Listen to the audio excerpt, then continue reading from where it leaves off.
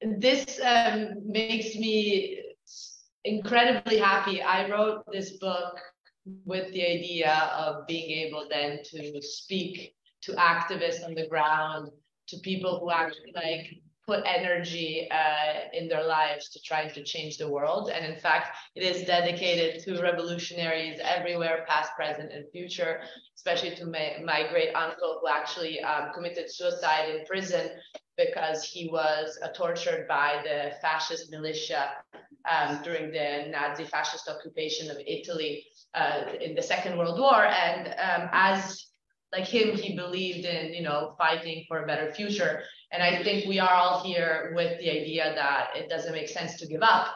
And my contribution has been to propose a framework of understanding what is happening, which is, I think, more thorough in grasping how capitalism is about class warfare and how capitalism is about winners and losers and how there is no harmony in the economic relations in our socioeconomic system. So in this sense, the idea here is that austerity is not an exception. It's not something that we can restrict to certain policies that happened with the neoliberal epoch from the 1980s onwards, this wave of austerity as something that is the exception to the norm. The theory of the capital order, the book I just published, is actually that austerity is in the DNA of our very economic system. And austerity, and we need to now, we will take a minute to also redefine austerity because that is actually very important.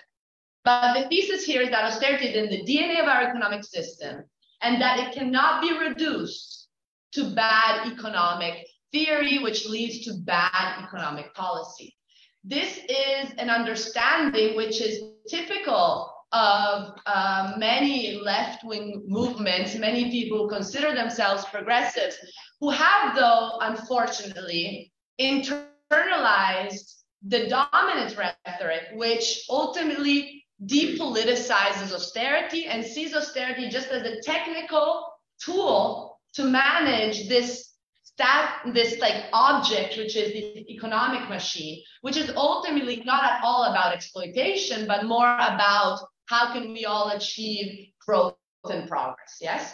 So the idea here is that if you take this view of austerity as a tool, then the only way you can understand what goes on right now is to say, well, this is pure madness. Why are we repeating a policy that has not worked on its own terms, right? It's full of studies, and Toko was kind enough to actually share many with me also produced here in South Africa. It's full of studies which show that austerity has not increased growth, has not helped to pay back the debt, actually has worsened the debt trap, has not produced employment. So it has failed in its own rhetoric. So the only way you can understand then what is happening if you have a depoliticized view of austerity is to say, well, it must be corruption, it must be like, you know, just like pure irrationality ultimately, right? And I don't think, and this is the typical vision of, I don't know if you guys are familiar, but with like Keynesian economists or, you know, economists on the left of the spectrum who don't, though, thoroughly problematize what is more fundamental, which is capitalism, yes? So the idea here is to give a different story, to say it's not enough to just reduce what is happening to mere rationality or corruption, because that's not really satisfactory. What we need to realize is that austerity is not stupid, it's very intelligent. And it is intelligent because it works structurally to disempower the people, to shift resources away from the many who live off of wages and state benefits to the few, very few, who make a living from capital and rent, from profits, yes, and interest, okay? So this is the idea that austerity is actually a very intelligent political project that serves fundamentally to kill our economic agency, kill the agency of the people, foreclose alternatives to capitalism, keep us all thinking that this is the only society possible. And this is done both through theory. So we will talk a little bit about the role of economists in telling us that there is nothing else outside of capitalism because this is the best and only possible world. But it's also done materially by ultimately making us all precarious, making us all depend on the market, right? It increases market dependence. Market dependence is something that is very specific of capitalism, but it's a very recent phenomenon, right? It's only really around 300, 400 years ago that in the United Kingdom, the birthplace of capitalism, with the enclosures, with the privatization of the commons, people became dependent on the market, meaning that they did not anymore have means to subsist on their own. Before they cultivated land, they had resources that were common, right? So they could take water, they could build their shelters. They were self-sufficient, and this is why in feudal Europe, for example, okay, where capitalism emerged, the lord had to extract the surplus from the serf politically. Because people were independent economically, right? They were self-sufficient. The way to extract resources was to tell the serf, if you don't give me some of the things you produce, we are going to punish you by law and physically punish you, right? So the coercion was explicit, was political. Now, what happens with the birthplace of capitalism, with the birth of capitalism and the birthplace being England, right? Things change. The majority loses the connection to the resources, the connection to the land. Thus, we become market dependent, which means simply that to survive, to pay rent, to buy food, to go to school, we gotta have money in our pockets. Because without money, we don't do anything. Now, this is something we take for granted. I tell my students, this is something we don't even think about because this is how we're used to living, right? But it's actually very peculiar to capitalism. And it's a very young economic system. It's very little time that people have lived like this. And in this country, even less time, right? But the point is that with capitalism, given that we are dependent on money for our survival, exploitation happens impersonally. There is no one who tells you to go to work, right? There's no one actually coming and forcing you to go get a job. But you know that if you don't get a job, you're not gonna make it, right? This is called impersonal coercion. And it's very different from what happened in the past, you know, slave society. In the slave societies, people were coerced to work, and it was political coercion. Exploitation was explicit, right? Here it's slightly different. It's implicit, it's hidden, but it's still there. Because if you don't go and sell your labor, your capacity to work for a wage, you won't live. And this selling your capacity to work is at the root of economic growth. Capital accumulation, economic growth under capitalism, all depends on capital. This is the title of the book, The Capital Order, sorry. Wait, I made a mess. The capital order means that capital, as wealth, as money, as the riches, as what we are proud about our society being such a society that GDP grows, right? But what this is a society where GDP grows so much. Well, this wealth, capital as a thing, as a commodity, as money, is founded upon capital as a social relation.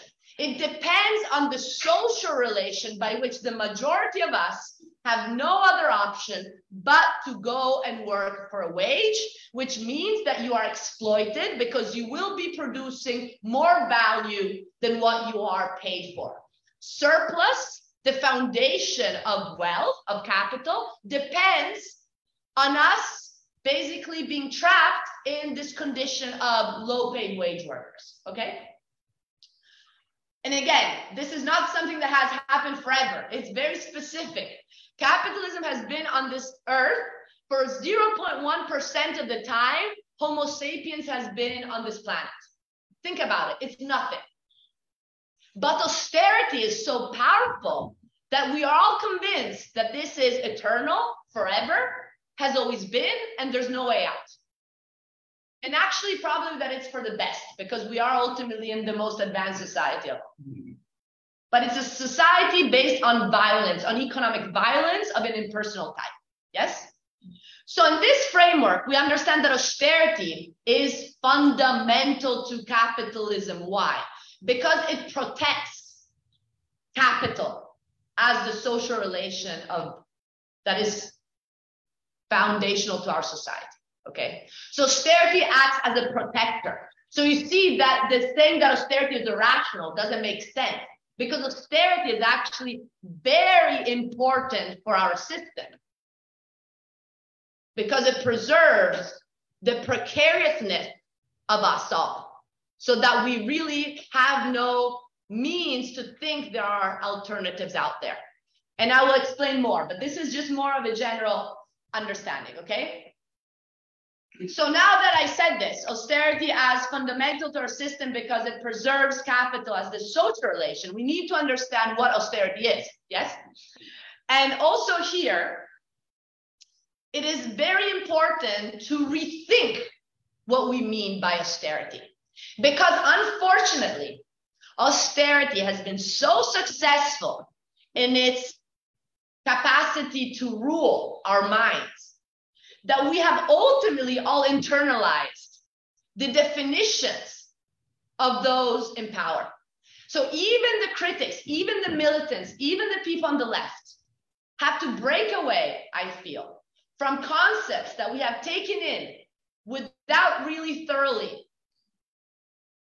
trying to critique them and ultimately break them apart. Austerity is a typical example, and I explain why now. What do you guys mean by austerity? What's the definition that you guys understand by austerity usually? There are some ideas. When you say austerity, what does it mean? That's a good definition, broad enough. Yes, yeah. I think it's by government, political economic, to ensure that there is reduction on the expenditure. Yes, exactly. Would you guys agree with the definition? Right. So usually we restrict the concept to reduction of expenditures, yes? Now, what I would like what the capital order claims is that austerity is much more. We have to think about austerity as a trinity, as a combination of a set of policies that all help reinforce one another. So we have fiscal austerity, I'm just going to name them and then just explain, monetary austerity, and industrial austerity. And you cannot think of one without another, and I'll explain why in a second. What do we mean by fiscal austerity? Because this is usually what people focus on when they talk about austerity. Fiscal austerity usually, if you read even all the wonderful documents I received from Toko, they say, well, austerity is about reducing expenditures and increasing taxes, period. Now you see that this type of definition looks at the aggregate, which is typical of economists, by the way. Economists only look at the aggregate because they dropped class analysis a long time ago, okay? So by looking at the aggregate, what happens is that you lose what austerity is all about. So it's not about cutting expenditures only. It's about where the state decides to cut. So if the state is paying a lot on debt servicing, paying back the interest on debt, if the debt is spending a lot on the military, what they're doing now, for example, in Italy, because we're financing NATO, right? If the state spends ultimately on the moneyed few, this doesn't mean there's no austerity. And you see, you cannot see this if you look at the aggregates. And Tok was just telling me now that even in the budget right now in South Africa, 2023, the claim is there's no austerity. Look at how much we're spending. The point is, let's go look where they're spending. And what you find out is actually that also in this country, they're spending 300 billion rand, 300 billion rand on debt servicing. And they're spending far fewer on health, on education, on public development, which includes, by the way, water and electricity. So you see that the resources are not for the people, right? They go in the hands of the creditors, who, by the way, mostly are international financial institutions, right? So are the money few the global elite? So this is for me very important, that when we talk about fiscal austerity, we would go look at where the state spends, and what you find out is that the state historically cuts public benefits of all sorts, what you introduced the conversation with, and this and gives and uses the resources to pay back the debt, which means again that the money is taken away from the majority of the working people to a very few minority of the people with this money that thus make more money out of the money they have because they lend it, right? Now, this is not a mistake, again, because if you take away healthcare, if you make education private, right? You take away resources so people ultimately have to revert to the private sector. The more you take away from the welfare of the people, the more the people become precarious, more market dependent, right? Because you need more money in your pocket if you're not given certain rights. You're going to have to pay for them. And this is, in fact, the logic of austerity, because you want to tame the general public to be more, what's the word? Docile, politically docile, because they're trapped in economic precariousness, right? So this is fiscal austerity. One side of it, where the state spends, away from the people. Then we have the other side of fiscal austerity, where does the money come from? The revenue side, right? Because fiscal policy is about how much the state spends, but also where the state takes the money, right? And guess what? You can't just talk about tax hikes or tax cuts in general. Again, you need to see who is being taxed. And what you find out is that austerity is about regressive taxation. And when we talk about regressive taxation, what you mean is that the majority is bearing the brunt of taxation much more than the moneyed minority. So what happens is that the state increases consumption taxes, okay? The VAT in this country went up, I had it down, went up now to 15%, right? Now it's 15%, while the state cuts corporate taxes, it cuts the taxes on inheritance, cuts all taxes on wealth, fundamentally, right? Now, corporate taxation was 50% in the 1990s in this country, and now it's down to 28%, if I don't recall wrongly. Yeah. So you see, regressive taxation is all about taking money away from the people, and again, preserving the money in the pockets of the few. So what's paradoxical is this few who are not taxed then are also making money because they are lending money to the state. So not only they're not taxed and they're not contributing to the revenue of the state, they're also those who gain from lending, and so from the interest that the state is spending, right? So you see how it's a constant shift of resources to these few. Great. So this is fiscal austerity. Then we have monetary austerity. And monetary austerity, guess what? Is what we're seeing since a year from now. What we've been seeing is that interest rates have been going up. Central banks around the globe have been increasing interest rates like crazy. And this is true also in South Africa. So again, when you increase interest rates, and the Fed now is all crazy, what you see is when you increase the interest rates, again, it's not a stupid policy. It's very intelligent if you understand the logic of capitalism. When you increase the interest rates, what happens? The working people have a harder time getting at the end of the month, right? Especially if you're indebted because you need more money than what you earn in order to make it at the end of the month, right? So for households, it becomes more difficult to take on loans. But what's most important is that increases in interest rates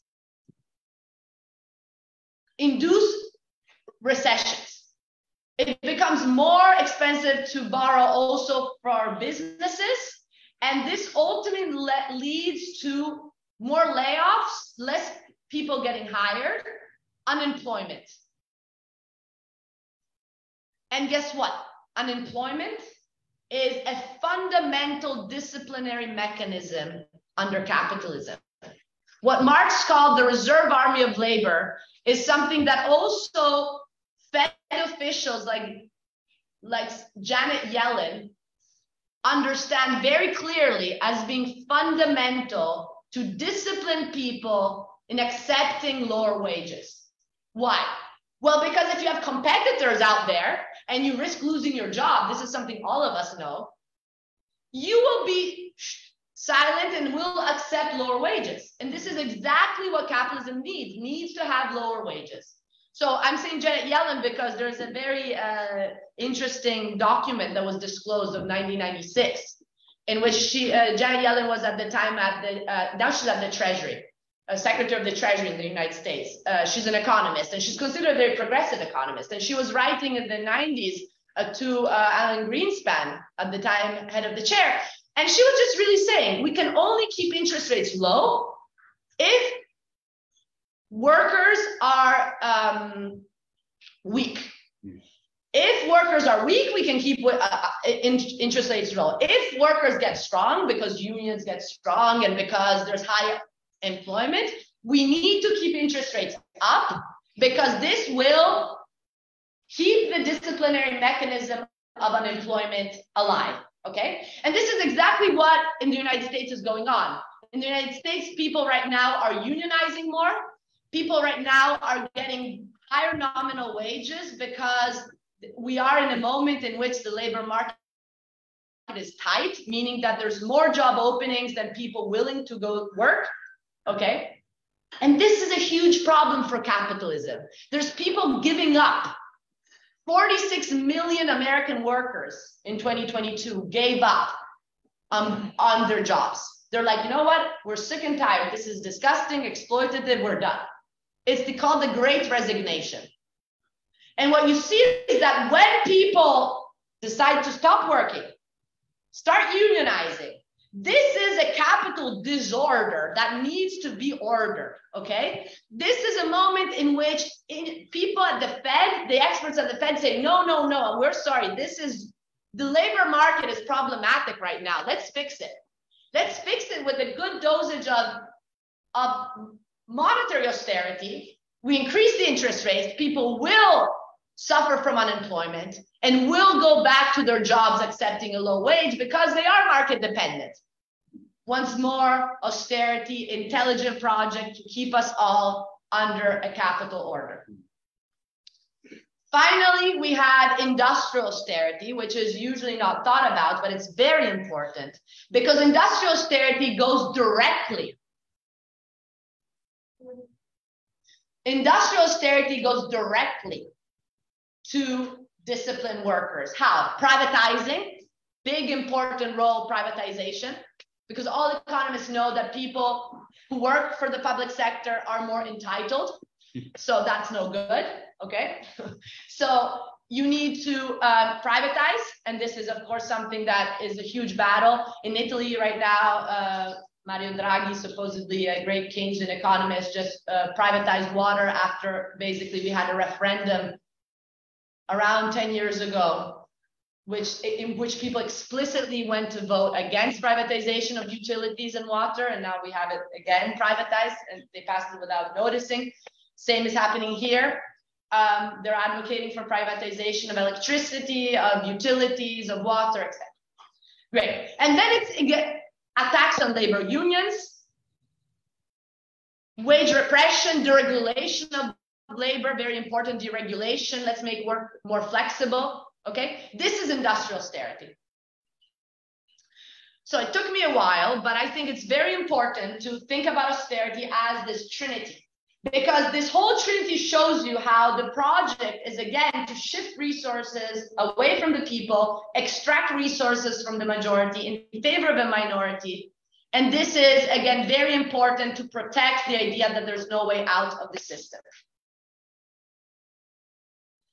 And when they tell us that they're cutting expenditures because they're worried about the budget, this is clearly all talking points with a much more deeper goal, which is, again, found in the labor relations, found in the fact that they need to stabilize the class system. So I wrote a couple of op-eds on The Guardian to say, you know, this is kind of the ultimate theoretical result of this historical study that I will tell you a little bit about in a second, which is there is a short-term cost for the ruling elite, which is destabilizing the economy. Economists know they are inducing a recession, and they say it, right? There is a cost, which is a short-term recession, for a much more structural gain, which is that of stabilizing class relations. Okay, so you destabilize the economy momentarily in order to guarantee the capital order in the long run, in order to ultimately guarantee that the basis for economic growth, again, capital is the social relation by which people do accept to go to work for a low wage, is guaranteed. Yes? And this, by the way, is not me, radical Marxist economists saying it.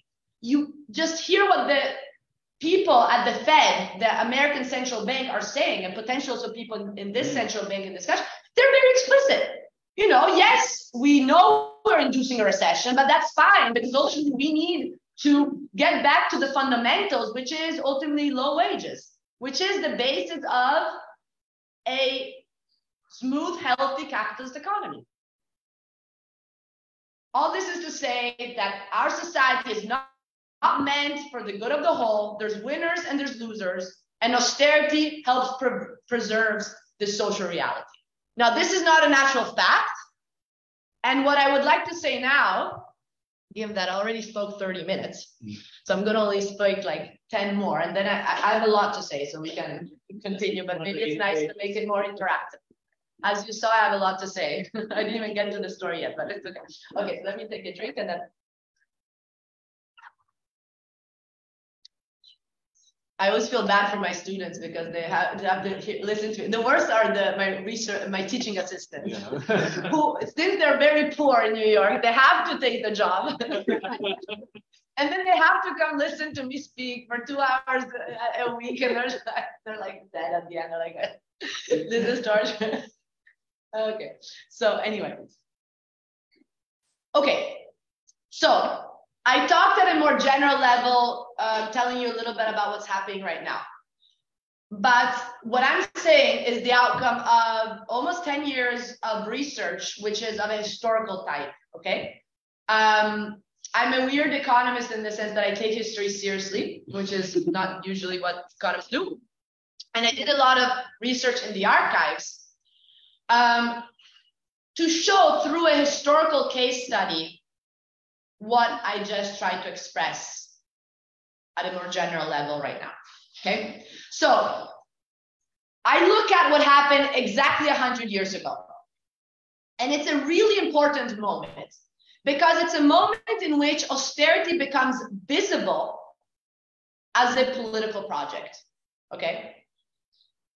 Why does it become visible? Well, because even if it was there before it was kind of the norm, okay? We had laissez-faire capitalism. Of course, there was austerity in the colonies always. That was just what happened always. But in 1919, things were a bit different in Europe. Western Europe, and we just had a Russian Revolution a couple of years before. In Western Europe, capitalism was in existential crisis. It was not just an economic downturn. It was not just a moment in which you say, oh, there's the GDP is low. That happened after. Everyone focuses on 1929, right, usually. Because that's the moment that is not threatening for the system anymore, because unemployment is already very high in 1929. In 1919, there is literally an existential crisis, the biggest existential crisis of our economic system as it is today. Why? Because with the First World War, I'm not going to say much because I hope you guys have a chance to take a look at the book, because I tell the story in detail. Fundamentally, the bottom line is that with the Great War, the First World War, a major shock in the economy, the state has to intervene for the first time to produce directly, becomes the major employer, the major producer. This repoliticizes or politicizes, let's say for the first time, the pillars of capitalism. And what are these pillars? Wage relations, of course, what we just discussed, and private property of the means of production. In 1919, when the war was over, it was clear for the people that these were not natural facts, but they were explicit political choices of the state to maintain society based on wage relations and private property of the means of production. And people were extremely critical of the status quo. And the war has shown how there are a lot of possibilities that were possible. For example, the state all of a sudden could spend a ton of money producing arms. Well, they had said until before the war that there was no way out of the gold standard. There was no way out of paying more than what they already did. Actually, the war showed that there was a lot of fiscal resources available if only the political will was there, right? So it's here in 1919, 1920, and the first part of the Capital Order is all about this, that all of these alternative ways of organizing society emerge. Alternative ways of organizing production and distribution of resources. How? Well, I show a full spectrum. There's more reformist, more radical. But to give you an example, the council movement was extremely strong in those years. So the council movement, and again, in the Eastern Europe, we were having the Soviets, the real revolution happening. In the West, though, these events were also happening, even if no one wants to tell this story because it's dangerous for the status quo. So people literally, there's a lot of very obscure literature that gets into the cases, but it's the first time that like a book tries to set all of these varieties of alternatives all down at once very explicitly. Because again, historians also are very political. They don't want to tell stories that can get people radicalized, right? Intellectuals, academics, they have a big role in preserving our ignorance about possible way outs, okay? That's very important. So anyway, just to give you one example out of the many that I talk about in the book, the council movement was all about worker self-management. What is about horizontal relations in production, assemblies in which people took back ownership of their work, of their activity, and of the output. And this happened democratically. So this is a moment in Italy, very important. Maybe some of you know about Antonio Gramsci. Antonio Gramsci is, has become, and then he has also been used in ways to make him less threatening through the cultural turn, whatever. But the point is that Antonio Gramsci himself, the reason why he comes out with all of these incredible, intelligent, methodological breakthroughs, which debunk bourgeois ideology, such as the concept of praxis, the concept of worker agency, the concept of the connection between the economic and the political, and the impossibility of thinking about political democracy if it's not based on economic democracy. You cannot have it hollow to speak about democracy just because we go to the elections and we vote once a year. These guys with the worker council movement in 1919, 1920 in Italy were seeing all of this and were putting in practice these councils, which were working. They took over all of the factories for an entire summer and were running them independently, showing that it's actually the work that is the source of value, the worker, and not the entrepreneur. I just want to read you this passage because I think it's actually very important. There's a section of the book called Against the Political and Economic Divide. And I just read this because I think it's important for us today still. The Italian philosopher and academic Zeno Zini gave the inaugural lecture of the newly founded Turin School of Socialist Culture, a speech titled From Citizen to Producer. This was a school for workers, right? So the idea was that education was crucial to empower the people. In February 1920, he argued that the citizen, as typically understood in bourgeois democracy, is an abstract individual, one who is sovereign in theory, quote, when in fact he's only such on the day of elections. All the rest of his time, he is nothing but a subordinate to laws and rules drafted outside of his contribution. The economic laws, the impersonal economic laws, which we have no say on. An individual's political servitude is founded upon economic servitude. The inequality of economic conditions, or better, the inequality of the positions within the relations of production, impedes any genuinely democratic relations among free and equal human beings. On the other hand, Zini wrote, the post-capitalist society will give rise to a new man, the conscious producer, who exercises at once economic and political freedom. It will be the new society of free and equal producers. Okay, so really, really emancipatory conception of how we could rethink the foundation of our very economic order. Okay, so it goes without saying that the first part of the book is the one I'm most excited about because of all of these alternatives that I think can still give us some insight today, okay? So alternatives that were happening 100 years ago, but can really speak to us now when people say, okay, so then what do we do? You know, everyone's like, oh no, what do we do? Well, what do?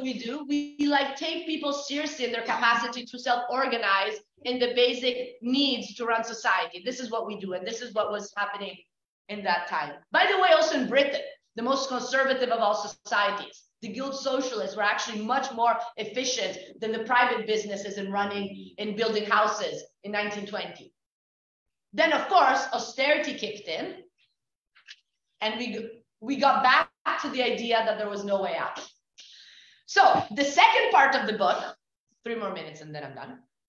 The second part of the book is all about the reaction, the emergence of austerity as a political project to foreclose all of these alternatives as a counteroffensive that came from the experts in power, okay? So the ruling elites, and this I focus a lot on the role of economic experts and the type of economic theories that govern us still today, and how they really serve to close our political imagination, to capture our idea that we're just have to be passively accepting what we see around us. So the second part of the book is all the story about how austerity is thought about, codified in these first international financial conferences, this new financial code that then is implemented all through Europe. And in just a couple of years, all of these great alternatives to capitalism were completely killed. How? Well, in Britain, thanks to the surge of unemployment. The Bank of England raised interest rates in 1920. And in a couple of years, unemployment rate was up 17%. Strikes were defeated. I showed data in chapter 10 actually quite clearly. Strikes go down. And in a minute, the wage share goes down. So how much of the GDP goes to wages instead of profits? Falls once more. It had risen during the years of revolution. It falls once more. And of course, the profit rates start going up. So the capital order is secured. And with the securing of the capital order, so the fact that if people are not complaining anymore about their position as wage workers, comes securing of greater profits. Okay, so I talk about the story of Britain and how the Trinity, the austerity Trinity, operates in a very explicit classist way, right? One-sided class warfare of the experts against the people. And then I show how this is happening also under fascist Italy. And what is interesting, I think, are two insights that I would like to end with. One is the parallelism between the fascist case and the liberal case. What we see today is that austerity cuts across party lines, right? To the point that here, right, it's the ANC that also supports austerity. Well, what you see historically is that if you take austerity as a way to understand capitalism, then the usual dichotomies that we have in our minds fall, like the big distinction between fascism and liberalism.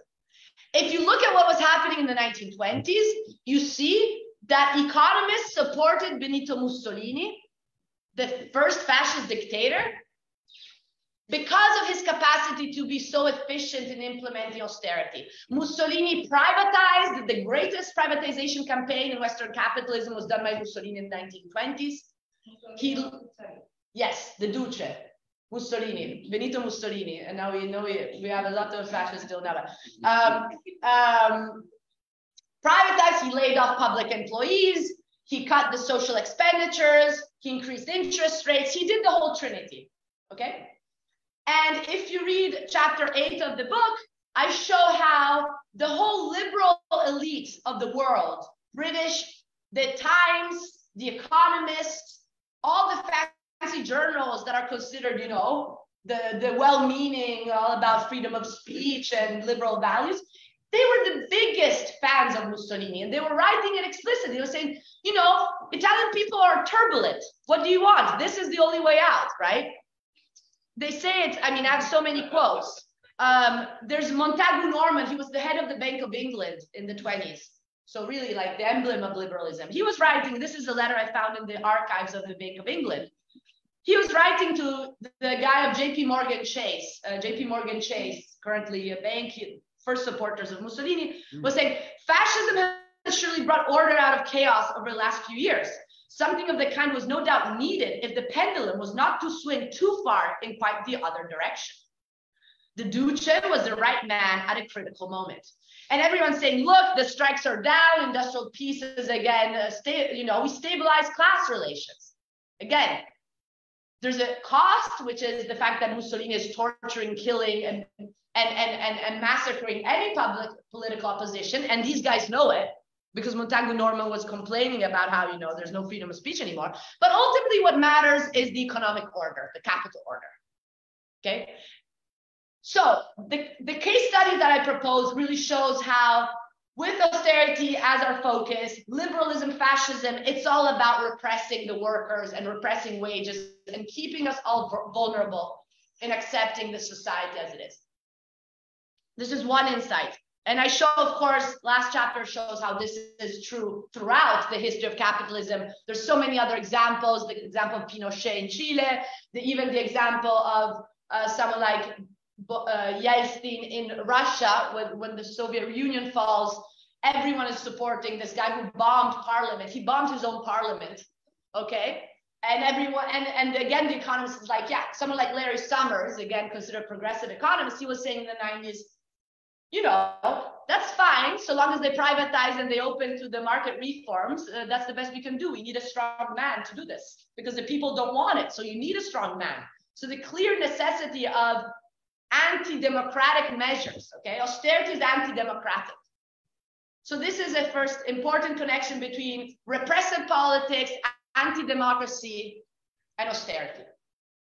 And this is the other insight that comes out of the book, is the importance of shielding economic decisions and economic power from the people. So you can do it in many different ways. You can do it with a dictator, but you can also do it with the independent central bank. Okay. Again, we are used to independent central banks as something that is obvious for us, right? Of course, the base central bank is independent, of course. Well, guess what? Again, this is not something natural. It was fought for from the elites. It was built in the 1920s and exported all over the world in Britain. So the Bank of England, which by the way was a private corporation, right? And then the Labour Party wanted to nationalize it in the 1920s. And these guys really said, no, Keynes himself was one of the biggest advocates for the fact that experts should be in power, not the people. So at that point, they exported to India, to South Africa, to Brazil, everywhere else in the world, okay? They export the institution of the independent central bank as why? Because they know that no one, and they say it to this day, only an independent central bank is inflation averse. Okay, they use technical language to tell you only central banks which are independent are willing to have the people sacrifice for economic stabilities through increases in interest rates. Okay, the virtuous economic policy can only come from the elites who don't care about the people because they're not even voted in for, right? These people are not liable to elections. They're not even liable to getting kicked out of office. They're not kicked out. They're just there. Okay. So this important point, and then of course the role, and we can expand more later because now I talk too much about the economic models. As an economist, I did a lot of work in the history of economic thought to show you that the type of economics that you study at school, when your kids or yourselves go to school and study microeconomics, macroeconomics, when you think you're studying a neutral science, guess what? It's the most political of subjects at all. Because you know what? The most political, powerful weapon is what weapon? The one who denies being political, right? They deny being political, and this is so powerful because that's how you become even more supposedly persuasive. This is not politics, it's an economic necessity. We gotta do cuts because that's how we get efficient. Of course, it's the economist who tells you, and everyone else is like, oh, I'm too ignorant, I don't understand what's going on, all these technical stuff, we better leave it to the expert. Well, this is the trick. You leave it to the expert and they do the interest of the capital order, which again is the interest of preserving capitalism, which means that the people will suffer always. This is the type of society we are in. Okay, so the models, the way the economists think about the world, the fact, for example, that they expel the worker from the model, right? There's no more labor theory of value. Now there's the entrepreneur who was the center. So the fact that you think everyone can become an entrepreneur. There's no classes in these models. Class conflict is gone. Economists nowadays don't think about class conflict. That was old style economics. Now it's all about harmony, about individuals, about the fact that if someone gets rich, the entrepreneur, he deserves it. And guess what? He will also do the good of everyone else. And we all kind of internalize these models, even without knowing they come from these models. And a lot of us have these values because they do come from academia and they get dispersed through society. But these are ways, again, to close our political imagination, to really trap us in the idea that we are in a decent society, and clearly we are not. And I will stop here for now. Thank you.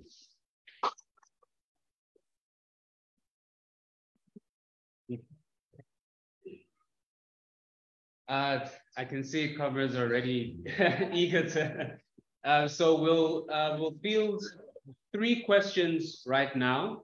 And of course, it doesn't only have to be questions, it can also be inputs. So I'm just requesting that if it's an input, obviously comrades must not be too, long-winded, keep it concise, keep it to the point. But of course, we'll field 3 questions, give the professor a chance to respond, and we'll take 3 more questions and we'll see where we go from there on. So we can just go 1, 2, 3.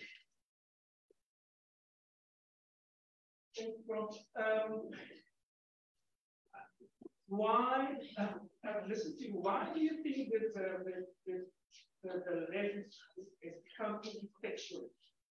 I'll tell you why. our treasury, our department, treasury, being praised as the most effective. And their core mandate is to protect the value of the brand. Of course. Are you suggesting that we should flood? There should be more money, because the government will say you can't get more money for taxing money. Just yesterday, there's this province in the Eastern Cape. They had to return 140 million to treasury because they didn't spend on infrastructure, which is criminal. So that bolsters the treasury's position that you can't get too much money into the market. Yeah. Then the value is not there. And that is what that is a core mandate. Thank you. Very important. Okay. Thank you. Hey, actually, it is very clear and the say what you are giving.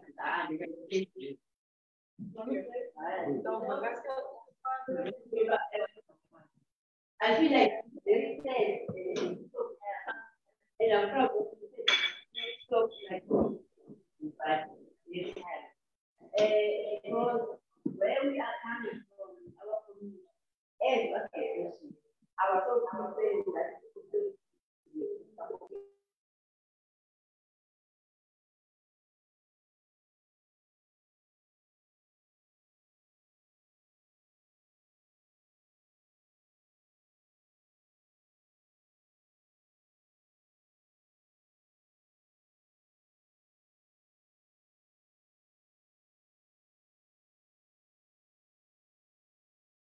so that our people, they can know that this thing that we are fighting for is not you and me. It's like something that was created. Yeah. And if we speak about 1920, that means it's still new to me. If it's 1920, we can rectify it. And I'm also saying, thanks to the universe, because it gave me that human heart. If I didn't grow in his hands, really, I was going to be lost around. So I learned about this capitalism and this socialism through his hand. So I'm also proud of him. I'm like finishing this 6 years now, knowing this knowledge. But whenever I'm portraying in my community, they call me names. You are a Lungu, you are a Biha, you are a change our values, and I feel like I'm so tired. But again, I'm not going to fix that. Yeah, of course. Mato. Not so sure I need to learn. Yeah. Thanks, Prof. I've got 2 questions to ask. Thank you very much for a very insightful contribution. Which actually is a big problem in this country. But I've got 2 questions which are struggling within my head. One is, though I agree with your point about the fact that austerity is class corruption, and it's by design. But I also wanted to check what extent this opportunity was given to them by the fact that the working class leadership sold out. Yeah, sure. Especially in Germany, and at that time that we referred to. And I remember at that time before Fascism, we had the biggest German Communist Party, which actually betrayed Marxism. And I wanted to show what extent the betrayal by the Communist Party, even in Italy, actually gave the opportunity to the capitalists who are actually relying on their stomach on the ground, who could have used the Russian Revolution just to wipe away capitalism once and for all. Yeah. But secondly, I want to check also with you, what extent is this austerity sustainable, even for capitalism? Right. This is a very good question. One thing is that if it takes away ability of people to live on the land and make them dependent on selling their labor, and then it takes away the ability of the state to provide services like public transport, public health, public water, and public education, and let them depend on private hospitals, private education, and so on and so forth. And it takes away the ability of the people to organize themselves. and create a base of masses of people who are poor, who are sick, who are depressed. To what extent can what they produced be bought by a base of people who don't have buying power? Yeah. And how does this keep capitalism sustainable? And to what extent will they turn around and say, we need a Marshall Plan, we need to rethink things, because it looks to me that things are falling apart. Yes, thank you. This is great. Thanks. So I've noted other comrades for the next three questions. Let's first, yeah, thank you so much. Really great questions. Okay, so I think the first two comments both really give concrete examples of what it means for austerity to disempower at different levels, right? Because we have the level of the activist on the ground feeling alone. And this is something that clearly, again, is part of the fact that even common working people have internalized the common sense, which is deeply individualistic. Mm-hmm. And this individualism, which also I think is related to, we can go back to like the reasons why ultimately even the Marxist tradition has given up somehow. This individualism, again, I mean, there's many sources, right? And again, I think the point is that it makes sense in a society that is a capitalist society. In other societies, individualism wouldn't even really make sense as a way of understanding the world, right? So again, how our ideas are definitely connected to the type of reality we live in, right? But certainly it is pushed and made very powerful by also economists themselves, who again tell you that there's no classes, there's just individuals. Mm-hmm. And these individuals ultimately should compete with one another, and this brings ultimately a more harmonic, efficient order. While someone like Antonio Gramsci in 1919 was saying, no, we should stop thinking about individuals, but we should think about the producer, like a classless society, a genuinely classless society, which unfortunately, since the hunter-gatherer society, we saw very, very little of,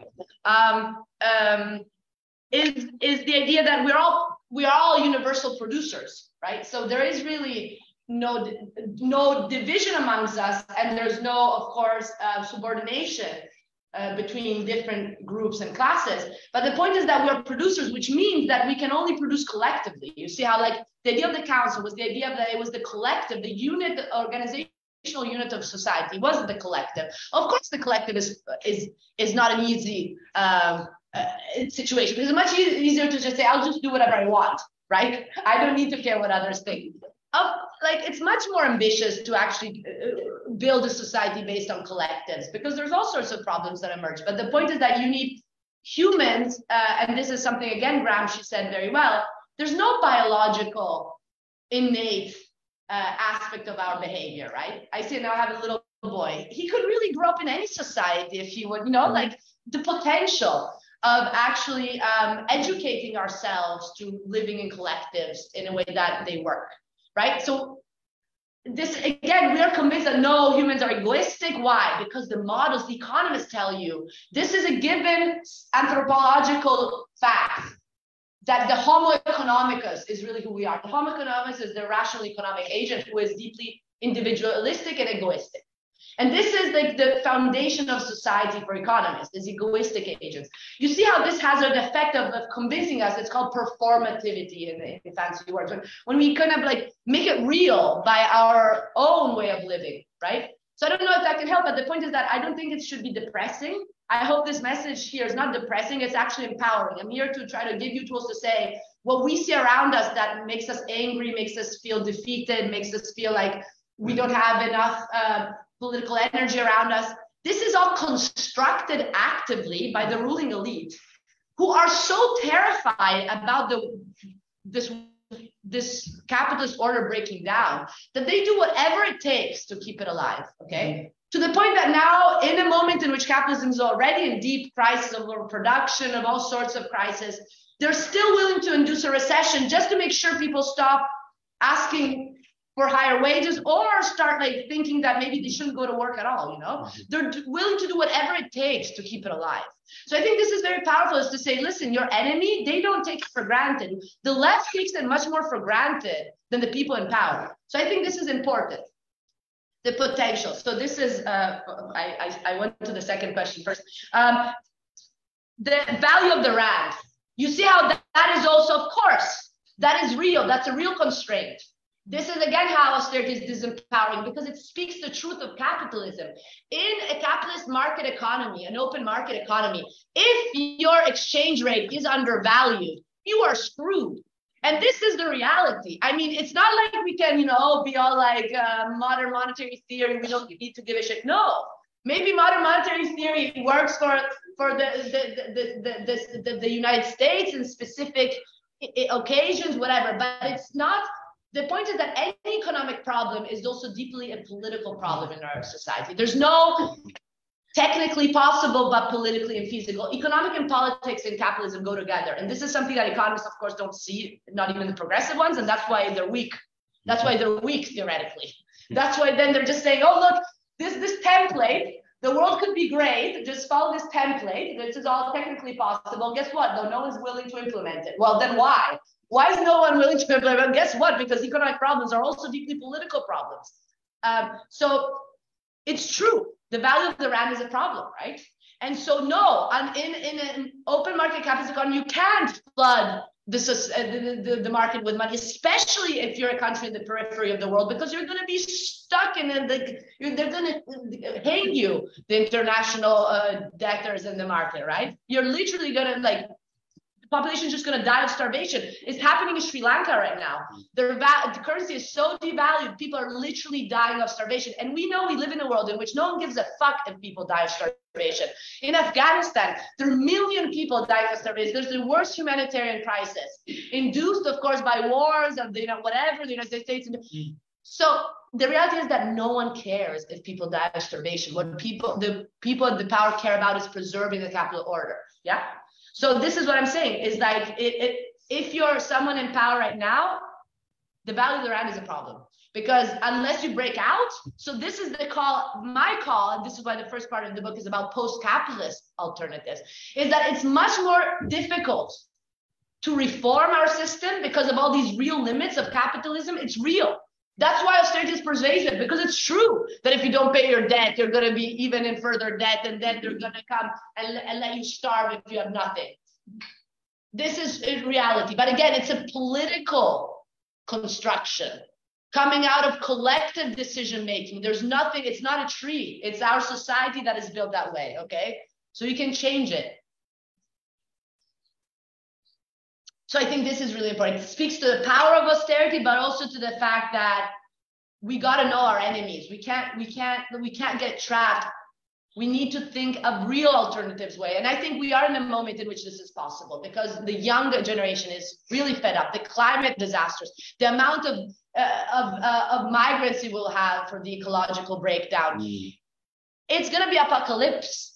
And either people decide, let's get together and change the basis and just say, maybe we don't need the rand at all anymore, you know? I mean, the idea that we do need money as mediating our economy, that's again a construction. If you guys read Marx, I mean, he speaks about, you know, the rule of the money form. The money rules over us. This is not something, this is again constructed, and we could potentially break out of it. How? Well, there's, you know, different paths. I'm not here to like to prophesize on the path, but I think like just generally like getting together, discussing issues, realistically understanding what capitalism is about. That's the first step, and it's a very important step. Stop idealizing our system. Okay, and then two very important remarks you made. One of the fact that the Socialist Party sold out. Absolutely. Gramsci was the first one to see it. That's why they found it in it. I just give you one example of the so many in history, but the example I studied is that the Communist Party in Italy was founded in 1921, exactly because the Socialist Party, which Gramsci was part of a minute before, had basically not backed all the way the possible revolutionary breakthrough when the occupation of the factories actually happened in 1919. So of course, the left is the most divided, is weak, and that's horrible. And I would also like to say, though, that the Soviet Union, one of the big speaking points of why it's not possible to have any other society but capitalism is, oh, but look at what happened in the USSR, look at what happened, in supposed alternatives. Those were not alternatives. The USSR had a moment in which the revolution happens, in which the Soviet actually took over. That was a democratic moment. But that lasted very little, because as soon as Lenin with the NEP had to say, okay, fine, but we are in a capitalist world order. I mean, we need to compete in an international capitalist market. All the democracy of that society fell apart. Right, so that was not a real alternative. That was, again, but the pressures, again, speaking about the RAND, these are pressures that come from real economic forces from abroad, because you need to maintain competitiveness. How do you maintain competitiveness? Well, you have to repress wages to be more productive and to increase the surplus. And this is what the Soviet Union and China are doing, just as the other capitalist economy, right? So it's important to realize that those were not democratic alternatives. The democratic moment had a very short life, but I think one could really study how actually austerity took over in the Soviet Union as well by 1925, 1926, really. And so how that molded society. Last point, is it sustainable? That's the big question. I think one insight Marx had, which is very important, is that agents under capitalism think independently, right? That's why he talks about the anarchy of the market. There's no collective plan, right? That's the difference between a planned economy and a market. But there's no plan. No one's thinking of the good of the whole. There's the rhetoric of the good of the whole, but clearly there's no good of the whole. And especially what's important is that what is good for the individual capitalist is probably in contradiction with the overall possibility of the system to preserve itself, right? So the typical example is exactly the one you gave. The fact that it's in the interest of the individual capitalist to repress wages, but if everyone represses wages and technological advancement is done in order, of course, to save on labor, etc., then you might not be able to realize your profits because no one will actually sell your commodities, right? This is a basic contradiction of a system that is not built on use value, but is built on exchange value and on the drive of profit, right? That it's not thinking about the subsistence of the whole. So these type of contradictions have been there since the very origins of the system. And I think they go through phases. And I think now we are in a very explosive moment.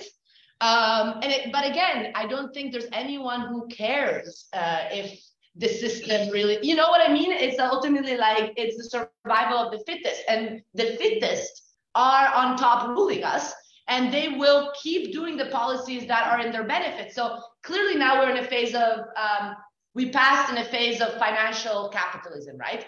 In which, I don't know if you guys ever read Robert Brenner. Robert Brenner is an amazing scholar. He wrote a very important book called The Age of Global Turbulence, which explained why there was even such a thing as the welfare state in the United States after the Second World War.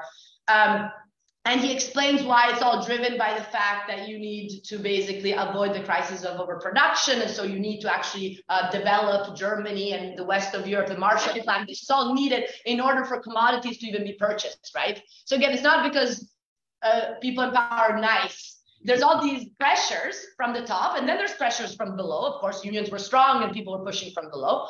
But the point is that now, again, we are in a moment that is very different, because the system once more is not working on its own terms. So there's very little profitable venues, and that's why ultimately it's all financial speculation. So Robert Brenner now is speaking of this idea, and it's not just him, but the idea that we're kind of like in a new like feudal moment in which no new value is produced, very little new value is produced. What's happening is that the value that is already there is just being shifted more and more towards the few, right? And this you see very well when they give money to the banks to incentivize business, to corporations. Corporations just buy back their shares. So they increase their value of their shares, but they're not actually producing anything. So austerity in this moment of financial capitalism is even more important because it's a system that has given up on basically real investment and unemployment.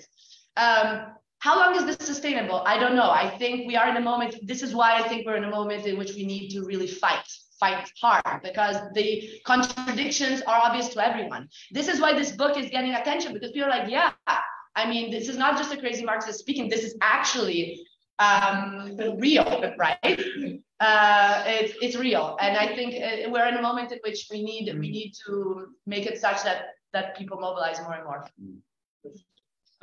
Before we move on to the next set of questions, we have a very relevant question from Zoom, from Neil Coleman. So they're saying there's a large campaign in South Africa for a universal basic income guarantee, which potentially has major implications for workers, unpaid reproductive labor, etc. This is, of course, coming up against austerity.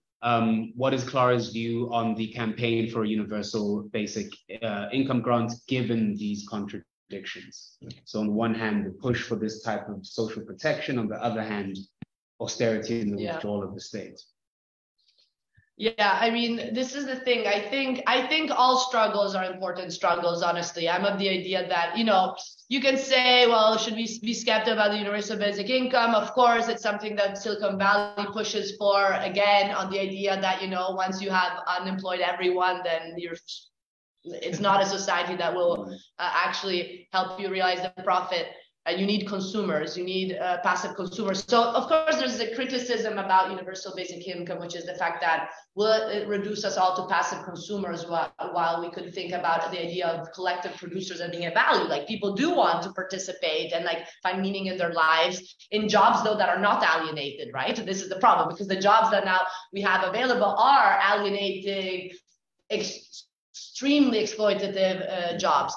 So clearly there's all these limits to the universal basic income, should keep us skeptical about how it is ultimately within the limits of something that the austerity capitalism could accept. But I also think, and this is why I say I think all struggles are important struggles. Given that we are in a situation that is politically unstable, and given that my thesis is that the capital order is a political order, you see that any of these reforms could be politically devastating for the system. Why? Take an example. What happened during COVID? During COVID, what happened was that people got very little money, right? But they were exempt from going to work. People could actually, they got a small check from India. I don't know how it worked here, but in the United States, people got a very small check to make their living. Okay, so something that's similar to like a very meager universal basic income, if you like, just because of the pandemic. Well, this triggered the Great Resignation. People actually said, hey, you know what, then why should I go to work altogether? What's the deal here, right? So that's what I'm saying is that is the universal basic income going to like trigger a further threat, because people then take this as a way to actually open up their political imagination and realize that then if you give us just a little bit of money, why can't you give us more money? And why should we be wage workers altogether? This can bring forward mobilization. So I do think these battles are all important battles, so long as one realizes that they're not the end point, but they're the beginning of more radical changes. Because I do think that we can only think about a society that is just if we do defeat the pillars of capitalism, wage relations, and private property of the means of production. So long as the UBI fits in the possibility of actually building something more, then I think it's great. And I think that any struggle is good, but it's not going to solve the problems of capitalism. Yes, how Silicon Valley would propose it. Yeah. I hope I answered. Could we please get hands again? Thanks, comments. So let's start at the back and we'll go 1, 2, 3, 4. Yeah, next on.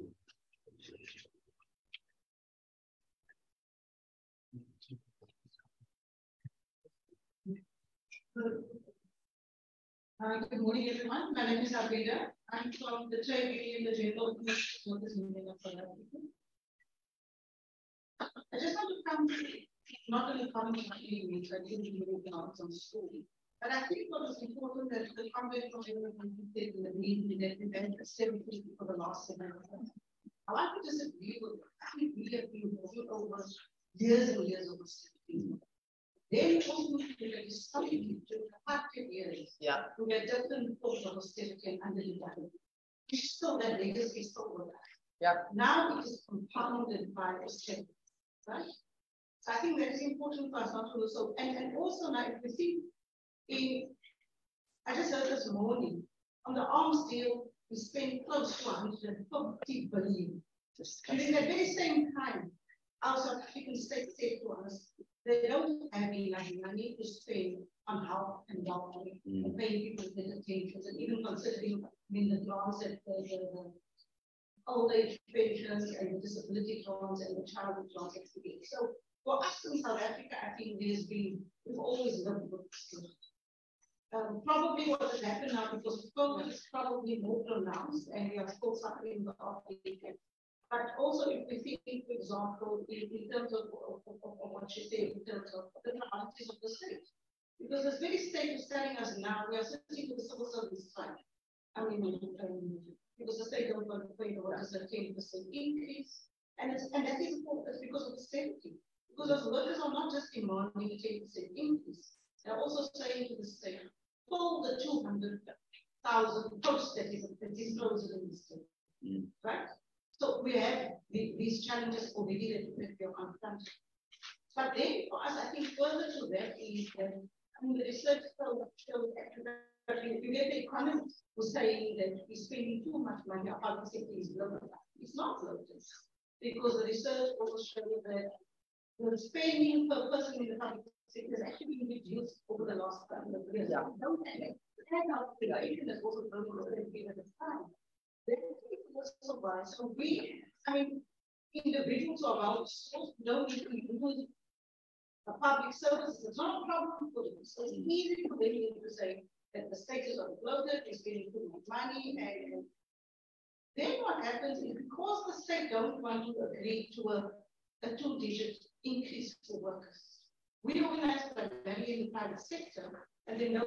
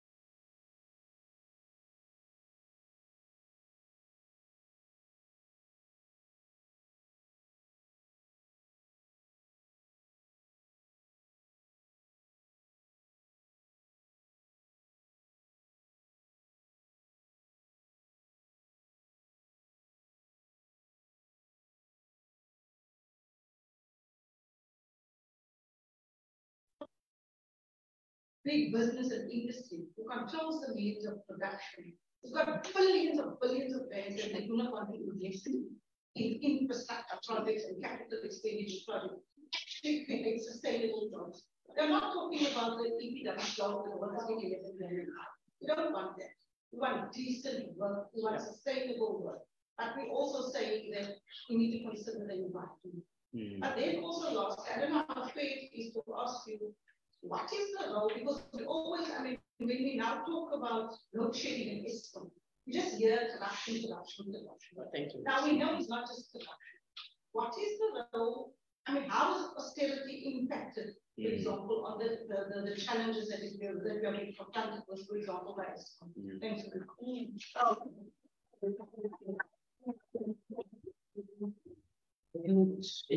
Yeah. Thank you. Thank you for the very interesting chat. I'm sorry, not chat talk.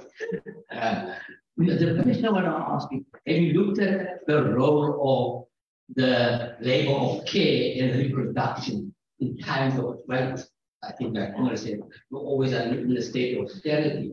But I'm really interested in the issue of the role of women during time, which is almost a permanent state of austerity. Yeah. Oh, Lily, I think there was another comrade in the back row who had raised their hand. I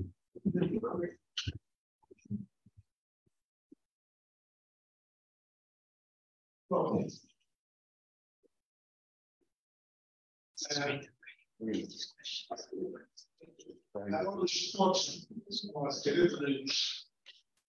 No. My name is Sunny. I have few specifically 3 questions. One is related, I put the same to what was asked by the last speaker on the first round. In relation to the extent to which austerity may lead us. Which austerity, sorry? What's the last word? Of the extent to which austerity, where it's going to lead us. Where it's going to lead us. Okay, thank you. Yeah. That was the question. Mine is to remind us of someone who said a long time ago that capitalism digs its own grave. Yes. Now,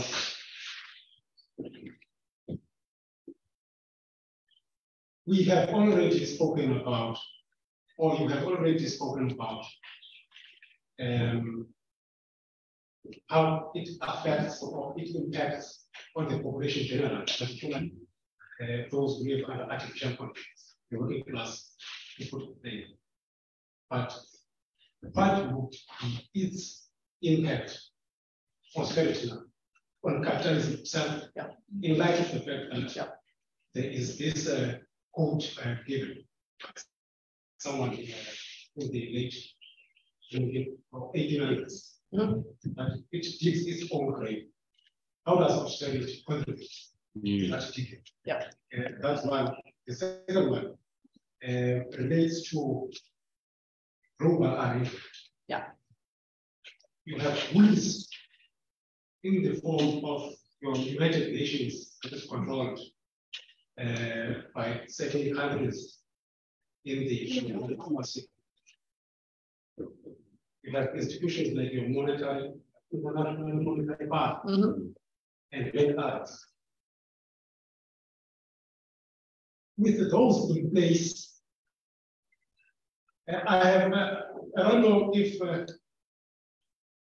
how we can get the book because the rescuer ask questions that may not necessarily in the book itself, but it would be great that we know as to how we can get it. How would those institutions be a stumbling block in fighting austerity? And I don't know how many times I thought I was going to count here, mentioned capitalism, without actually strictly an alternative to it. I'm not going to ask other questions. I think those are enough. I'm sorry, but I didn't understand. The question is how the IMF and these institutions can, how they bring about austerity, or how they actually can fight against it? Because that's the question. The international institutions like the monetary fund, some certain organs, like your certificate council, the United Nations, they say you can't. Absolutely, they safeguard the system. Absolutely, yes. Okay, that's what I thought it was. Yeah, thanks. Okay, these are very important. All really, I'm so grateful to be able to be here with you, and this makes me so happy because it's so important that there are spaces to discuss all these daunting but so important problems. So I'll go in the reverse. So I'll start with you if it's okay. So that capital digs its own grave. Absolutely. So it goes back to the question of the austerity for how long, right? The last chapter is called Austerity Forever. but then it also ends with the quote that is, I think, important. I would like to read it.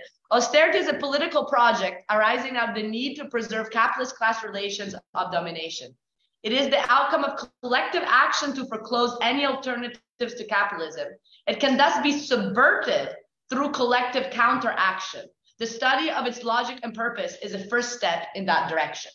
So I think this is important, is that in fact, this collective counteraction right now faces a moment in which the contradictions of the system are exploding.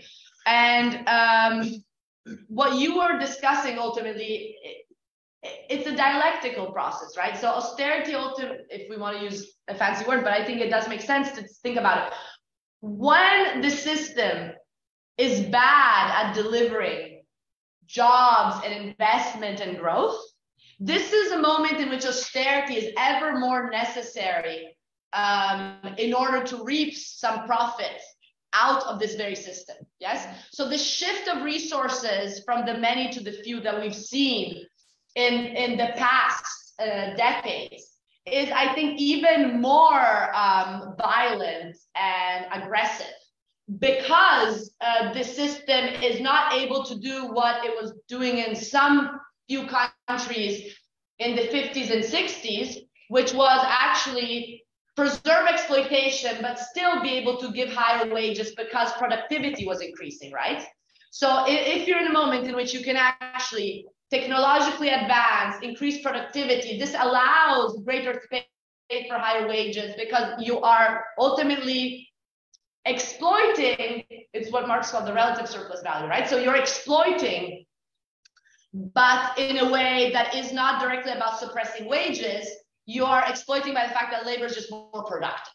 So if labor is more productive, you're making a lot of surplus, but your wages is still compatible to have high wages. So my colleague Anwar Sheikh has a very good graph. He has an important book it's a tough book, but it's a really good book because it tries to really give a different foundation to understanding our current economy against the neoclassical foundation. It's called Capitalism, Competition, Conflict, Crisis. Anwar Sheikh is an important colleague of mine, just retired. And he shows a graph, right, in which you see how in the United States, from the 50s to the 70s, productivity and wages were going hand in hand. And actually, so in this way, you could still maintain profitability, still giving higher wages. But then what happens is that once productivity falls, you need to repress wages more and more, yes? So that's what I'm saying, that in certain historical moments, like the one that we're currently living, austerity is even more needed, because you gotta repress wages in order to reap any profits from the system. But as you implement austerity more, this, of course, to solve the contradictions, of course, this will increase the contradictions, right? So ultimately, that's why it's dialectical, right? In a way, because your austerity is really a weapon in a moment of an economic crisis of the system. But then as you use it, this will ultimately exacerbate this very crisis, because in fact, how long will it go until everyone has nothing anymore? How will the system preserve itself? And that's, again, I think it's part of why we can think imaginatively of an alternative system, because this is not a system that has a general picture, going back to what I was saying before. So it tells us even more how we are in an irrational system in which few profit, but this means that we really can break through it, if that makes sense. Global arrangements, absolutely. So this is the thing. My book is focused on the West, right? So I look at internal class struggle in the hub of capitalism in the 1920s. So of course, this is the case study I look at. And the reason why I look at this case study again is to show how austerity comes out more obviously when it has to fight against alternatives, right? So this was very obvious in 1919. But I do think that, again, this timeliness matters also today, because again, right now we are in a wave of austerity also in the United States, in a moment again in which we're fighting against alternatives. This said, of course, I would like to connect to the comments of the first of the first speaker. She depicted a clear, she gave a really clear picture. Sorry, I got lost what I want to say. Yeah, she gave a really clear picture of how austerity was forever in South Africa, and in general, that's the thesis, that austerity is forever everywhere. It just becomes more visible in certain moments. So I agree with you. It has a much longer history than just, that's the whole point. And of course, the point is that countries in the south of the globe, I think, need even a further investigation, because of course the pressure from the global elite is an element of further reinforcement of the internal class struggle, right? So the internal class struggle has to be compounded with the intervention of the external class struggle, and that's why the IMF and all these institutions play a crucial role in, again, extracting resources. And again, what you said at the very beginning, it is the countries that are more resource rich that are ultimately the most underdeveloped and exploited, right? And this is not by chance, again, it's the political process that continues since the time of colonialism and has never stopped, right? Of just extracting resources away from the global south. So definitely, I think the story of these international institutions that are led, by the way, by Western economists who think with neoclassical models, which are the models that the book deconstructs in this sense of showing how they're not neutral, but they're very political and they have a role to play. These institutions play a massive role in these countries as well. But again, a message to the, to left-leaning comrades is, let's though not reduce it to an issue of South Africa against, the United States. It's much more complex, because it's class struggle happens at all levels, right? So it's the internal elites of South Africa, which ultimately gain by being allied with the elites at the global level, right? So I think this is very important to keep the class dimension in the analysis also when we look at the international actors, if that makes sense. But clearly the type of models that are being put in operation, and the head of the IMF right now just told us that they're expecting a recession. They're expecting 1/3 of the world to be in a depression in a recession in the next years, and they're expecting, I don't know how many. There's like 52 countries who are like in a serious debt crisis right now in the world, all from the global south. So they know all of this. And what is their solution? To increase the interest rates. And what is increasing interest rates going to do? Well, of course, it's going to create a domino effect by which these countries that are debt strapped are going to be in further danger, right? So you see how, going back to your first point, how there's no will to preserve the system from actually working. Their will is to constantly extract. And then how long will you pull this cord for? I don't know, until people freaking decide to revolt and rebel, but revolt all the way down. Revolt all the way down, not trying to like fix it. You're not fixing this. This is rotten. This is a rotten system at a global level. You gotta start thinking outside of the box, outside of the way we think. And so I think that's very important. About the role of care and women. Well, I mean, it's not my field of research. There's so much research on this. And what is clear, obviously, is that it's the weakest that ultimately suffer the most and bear the greatest burden of this type of society. So, the reason why all has not collapsed completely is because there are especially women who are doing things that are unimaginable to even keep their households alive and functional, right? So the way the state has dumped, the state and the market go hand in hand in capitalism. So let's not be idealistic in saying if we are for the state, then we are for a society that is different. No, since the emergence, we know the state and the market go hand in hand, but part of what the state did, at least probably not in South Africa, but at least in the rich West, in some moments in history, was that the state took on a lot of some of the burden that was first dumped on the woman, right? So the childcare, the education, the canteens were all kind of things the state took on. It's still not on the private capitalists, it was the state, but at least it was taken off the shoulders from the household. Now we're in a situation in which it's all dumped on the household. Nothing is dumped on the private sector, of course. Not even the risks, going back to the first question that was asked, not even the risk now. Money is being made without any risk, right? That's the thing. That the whole rhetoric that people who have a lot of money should have it because they risk more, that's bullshit. Because actually the money that goes out to bail out, there's no risk at all. Right, that's the other thing. Like the Schumpeterian idea by which the entrepreneur is actually being, you should give money to the entrepreneur because they're willing to risk. That doesn't hold anymore in our society. So again, I feel like right now we are in a moment in which the state has given up any support of the household labor, so which means that austerity, of course, is something that women feel the most.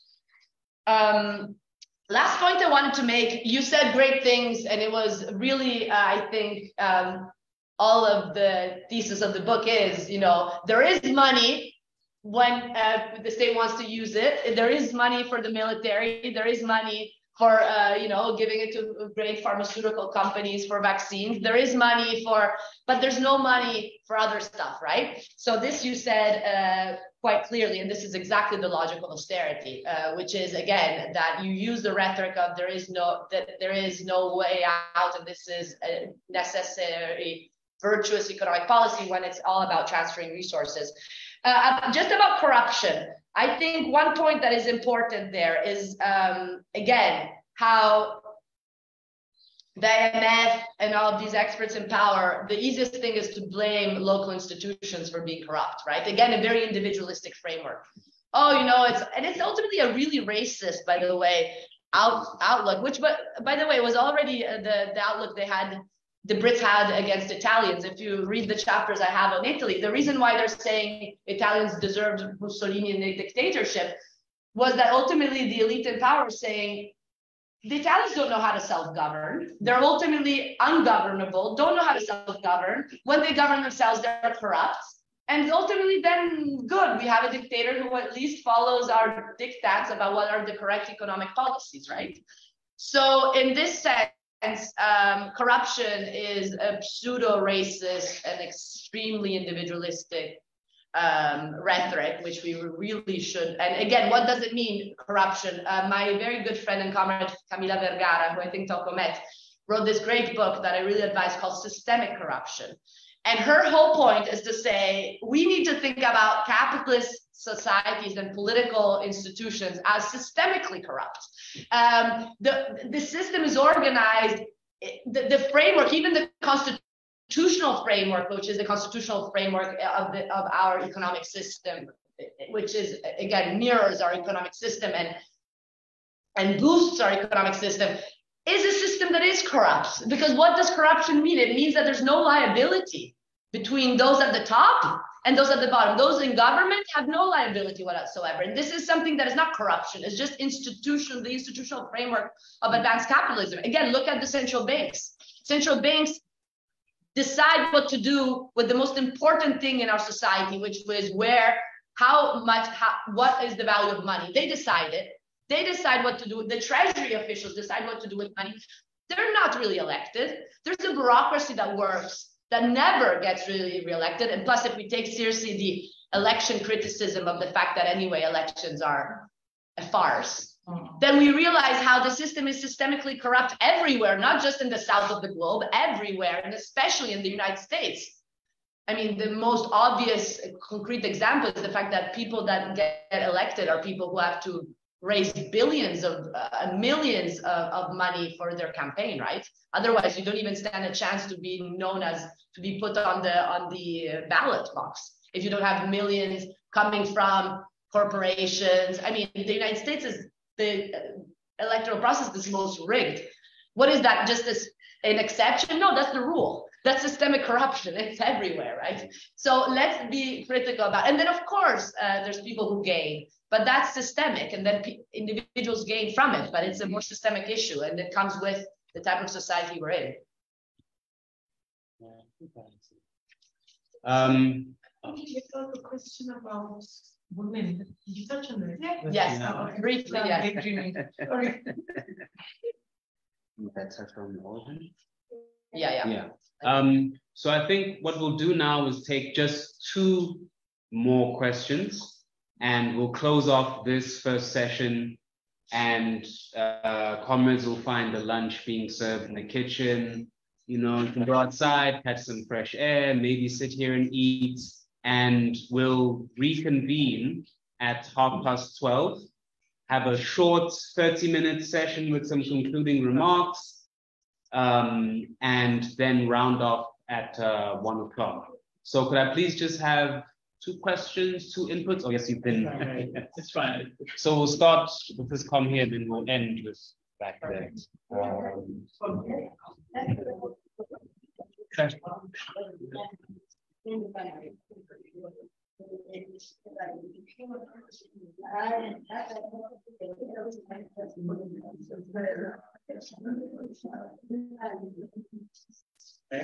Yeah, go ahead.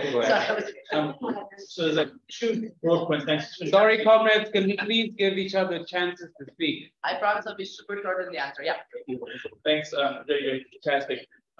So a lot of your central thesis is that global elites and capital is intentional, pernicious, deliberate in its attempt to extract resources from the poor, to subject the system in the favor of the elites. And so, I mean, that's an important contention, an important agitation. And so we assume that when economics is taught to us, it's very positive, it's not normative, it's value-free, it's the faceless, bureaucrat who has all the information. I'm saying this as a former bureaucrat, so former treasury official. And so, but institutions are shaped by our values, right? So there's this focus on individualism, Ayn Rand, in particular, and the Austrian school. And so the institutions are shaped. And so a person who's a Goldman Sachs banker is no more driven by avarice compared to the rest of us. Yeah. So in the original 7 deadly sins, avarice was scorned upon, and now avarice is celebrated. The idea of greed, accumulation. And so it's normative that banks pursue profit, that individuals pursue consumption and accumulation.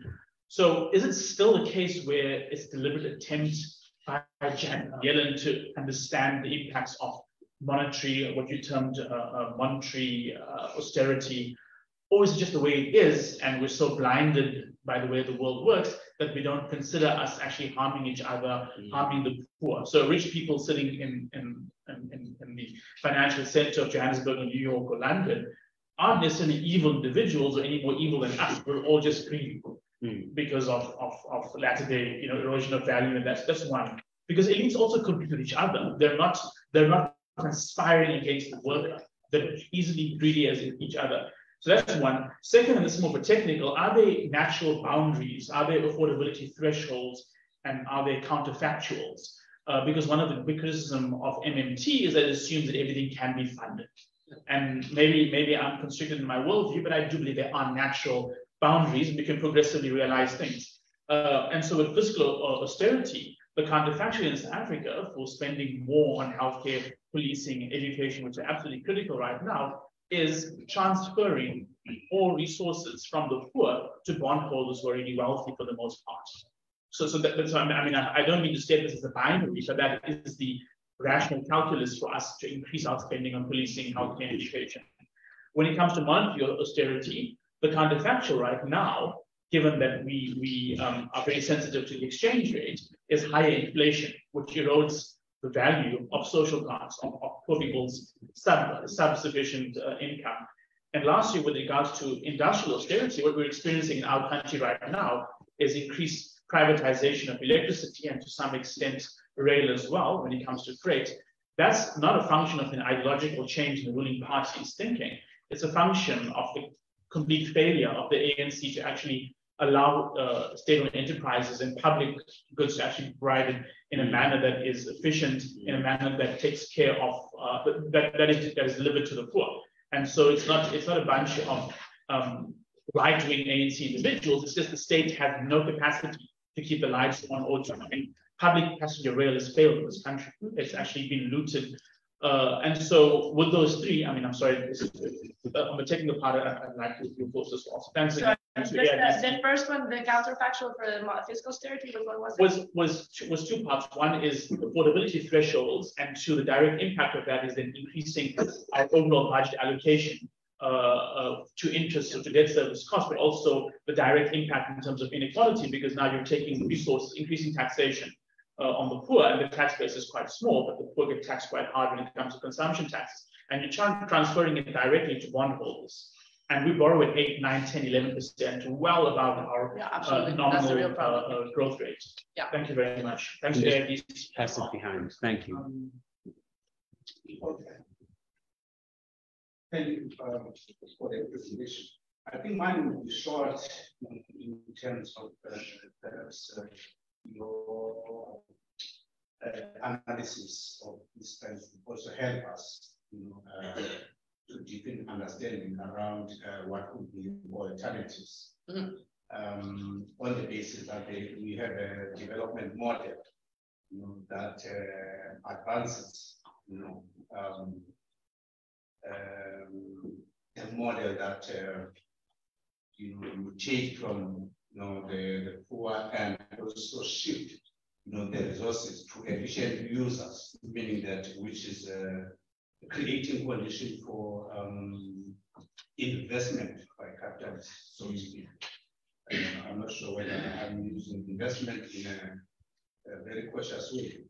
But then maybe elaborate more on the shifting of these resources, because now we are seeing, the biggest, what some call land rush, or some call land grabbing, meaning that where that is based on the idea or the logic that the current users or the right holders of those particular lands are not actually using the land to optimally, or shifting the land from inefficient users to the developer.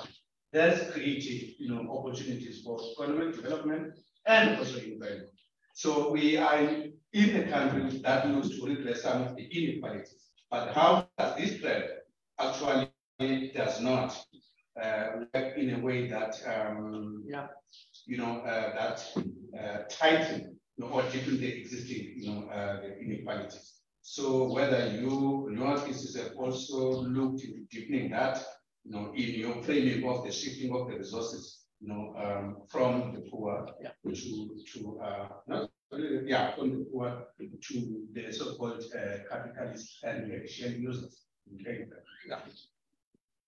Thank you. These are all really important points. So let me try to give some thoughts to the question you just asked, and then we. This is the problem. We really need to problematize every word that is given to us in the public debate, like efficient use. What does efficient? Let's try to figure out what efficiency means. And again, it's a term that derives from a theoretical framework that has completely eliminated class conflicts, right? So it's looking at the whole as if there's like efficiency, which will again be benefiting all, right?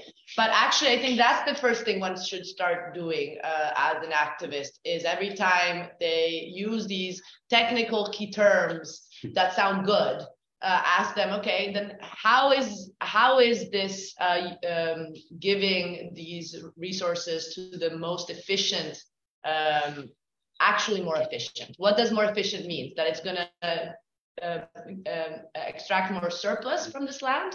Is that first of all, the point is that our economy is completely detached from the conservation of natural resources altogether.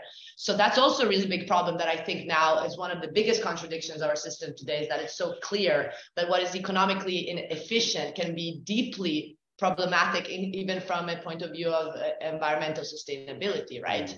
Because to be more efficient, potentially you have to, efficient in the sense of being like making that land more productive, you have to use certain fertilizers or certain technique of cultivations that are actually really damaging for the soil in the long run and are actually impoverishing the land. Is that is that calculated when we use the term efficient? And this is just to consider the environmental issues. But then efficient means what? You're probably going to have to reduce the wages of the people who work in your field in order to actually invest in the technology. So if you want to like have more technological instruments available to cultivate this land, you'll probably need to the trade-off is that you will start repressing the wages so as to have the capital to invest in this technology, and potentially in order to have prices that are competitive enough for exports, then you'll even more need to keep down wages. So this is the question. I think we need to rediscuss what this means to be efficiency. And the problem here is connected to a longer, more macro problem. And this is where I think my intervention can be valid or thought-provoking for all of you, is that the solution really rests outside of the box. And it's the reason why I agree with all of your counterfactuals, but this is exactly showing you how the spectrum of possibilities within capitalism are extremely limited and tight. Because it's a system that is not, at its core, is not a system that is meant to produce goods for the use of people, to satisfy people's needs. That's not the engine of our system. It's a system meant to accumulate more money with respect to money you started off with, which is structurally detached from what you're actually producing, what you're actually doing, right? I always give my students this example. If Elon Musk finds out that it's more profitable to make trash bags rather than Teslas, he'll just switch his investment to trash bags. This is actually how, if you look at economists, classical political economists, the people in my department, they look at, for example, the equalization of the profit rate. Why is that? This is because capital is detached from what it's actually doing, and it's just moving where it's more profitable, and that's considered efficient. So once more, these are all real limits. So that's why, connecting to your question, the point here of this book is not to say there's a huge conspiracy against the people. It's not an intentional conspiracy of even the idea of conspiracy is annoying to me, because it's a typical idea that anything that thinks a little bit outside the box should be looked at with suspicion. Anything that is mildly critical, are you just a conspirationist? It's no, I'm just trying to figure out the logic of how the system logically works. It's not the opposite of what I want to say here, is that there's evil people trying to rule the world against. That's just that's not, and that's what typical conspiracy theory is, which they can get crazy, of course. They think that the Nazis are still have an underground. I was looking at this video, it's oh my gosh. So there's an underground city and some stuff the Antarctic guy, which I don't know what. So anyway, but the point here is to also be wary of people when you're critical. Oh, is this just some conspiracy theory? No, it's actually trying to figure out what is the logic of the economic system we live under, with the idea that this system, there's no determinism here. And this is the problem with the quote of Marx of the capitalism digging its own grave, right? Producing its own grave diggers, is that we don't want to read that in a deterministic way. That's very problematic. The system is not going to collapse on its own, because the system is created by us. It's the product of collective social political action. And that's how it can only get dismantled, is through agency, through taking charge, to participating, to risking one's livelihood and believing in it, right? And this has happened historically. We know it in this country, particularly. We know how much people fought for changes that then were not all the way down. I mean, Mandela never repudiated capitalism. Quite to the opposite. He tried to look good in the face of the international economic system, right? Mm-hmm. And that's a problem. Why was I saying this? Just to conclude, is that to get to your points, I think your counterfactuals are very important, and I think there's limited degrees of alternatives to austerity within capitalism. There are some. For example, price caps have been used to cure inflation. Now we are all convinced that the only way to cure inflation is to increase the interest rates, but historically, that's why history is important. If you look at historically within capitalism, in most capitalist countries of all, the United States, they did major price controls on basic goods, right? They put controls on fuel, they put controls on bread, and this was within the limit of the system somehow. But of course, where is the boundary of that limit? How much is then this become too political, and ultimately we're not in a system in which the impersonal rules of the market reign anymore, because we enter in a fact that, okay, then prices are a political decision. This, has us all click. Well, if prices are a political decision, right? Because they ultimately are, by the way, because it's the private capitalists who decide the prices. Now we think it's all a technical thing, but actually, like, they decide the price to put on the goods, right? Now the models tell us it's an automatic thing. This is my colleague Richard Wolff is very good on this. He has a program every week called the Economic Update, and he talks about like the basic how the economy works. It's very good. And he just says, like, we're all convinced that inflation is just like this, the prices just rise and fall kind of according to some like hand waving, or of course there's like market forces, but they're ultimately decisions of the various corporations that run that produce certain commodities, right? So it's already a political decision, but it becomes even more political if the state takes on. So that's the thing, like there's margins within our system, but they can shift immediately to something more and trigger further changes, which is something that people in power are very wary of. So I don't think we need conspiracy to just read what economists are telling us. Someone like Janet Yellen, she just says very clearly, we need unemployment to be up at a certain level if we want to guarantee wages to be down. This is a fact of the matter. So she's very and that's the thing. Is she greedy? She's probably greedy, and certainly our society boosts greediness, but greediness is not something that is a universal anthropological trait of human beings.